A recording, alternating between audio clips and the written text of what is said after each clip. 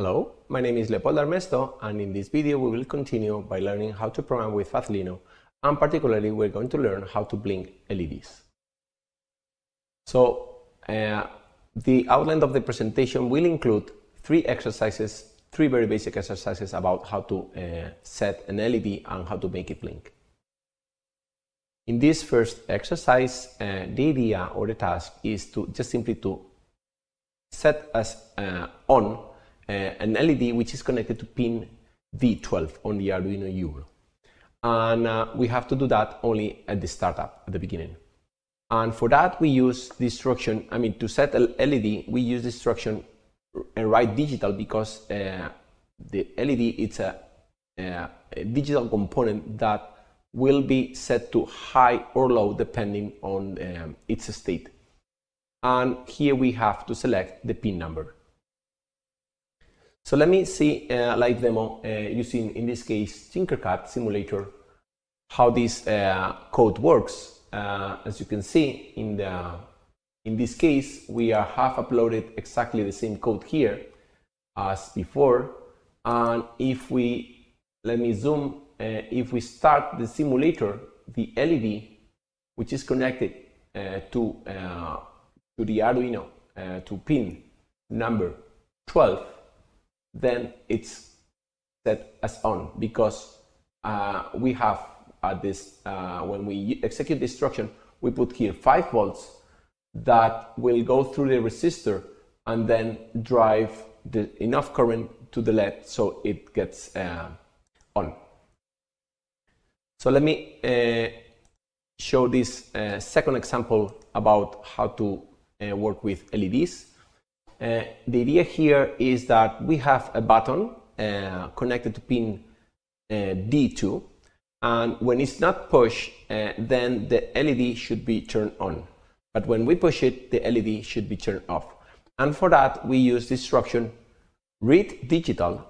So we read from the value, the signal that we get from the button, which is connected to pin D2, and the result, it's the state that we want to use for our LED, so we can set the state high or low accordingly to the state of the button. In this case, the button is connected through a pull-up resistor, which means that when not pushed, we read 1 as a high. Let me show you a live demo. Let me show you a live demo about this exercise. So the code here, as you can see here, we use the digital write instruction and digital read instruction. And here we have the LED as before, connected to pin D12 as before, exactly as before. And connected to pin D2, we have a switch button, okay, through a resistor, so that every time we push, we read a 0 in this case. So when we don't push, we read 1, so that's why the LED is on. And when we push here the button, the LED turns off.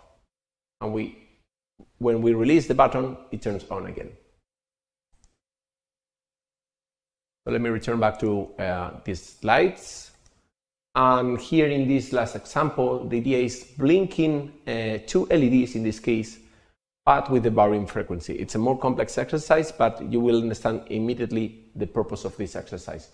So the idea is that essentially we want to set one of the LEDs which is connected to pin D12 and the other LED which is connected to pin D13, one of them to high and the other one to low, wait some time, we will explain this part here later, and afterwards to toggle the state, so the one that was high, now it's low, and the one that was low, now it's high, and wait the exact amount or the same amount of time. So in this case, we could use a fixed frequency, but the idea is to use the potentiometer that we have connected to pin A0. This potentiometer will return a value, remember, between 0 and 1023. So this value will be mapped. Map means here linear transformation. So the 0 becomes, when we read the 0, this becomes a 100, and when we read this number, this becomes this number here. And these numbers are the waiting time that we want to use in milliseconds. So let me show you the example of this exercise.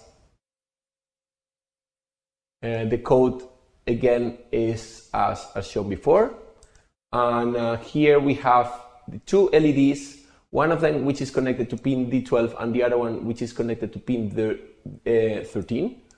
The blue one, it's connected to pin 13, to resistors of course, and here we have the potentiometer that is connected to pin A0. So this is the frequency depends on the value of the potentiometer. So if we move the wiper, the frequency of the blinking LEDs slow down. We can slow down almost, I mean, the limit was 1 second, so it's 1 second and 1 second each, but we can blink them so fast that apparently they are even always light on. Okay, so this is how this exercise works. So in this presentation, I have presented some few instructions how to work with digital signals, particularly in order to blink LEDs. Thank you very much.